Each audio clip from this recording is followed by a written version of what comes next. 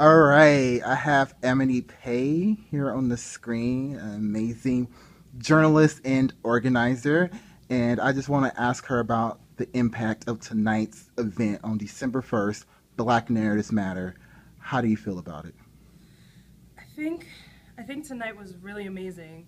I am a person that sort of lands myself in the middle of being both an activist and a journalist, and having both of those communities in one place. This was really the first time that I've ever seen that happen. Um, it was really powerful to have a full spectrum of people on the panel. There was the conventional journalist that's working for a mainstream newspaper, all the way to someone that's saying, like, I don't give a fuck, like, this is my community, and I'm an activist through my writing.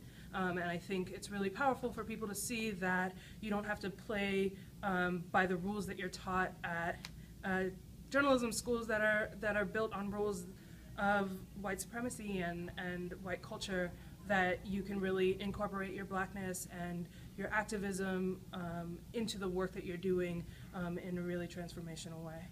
Awesome.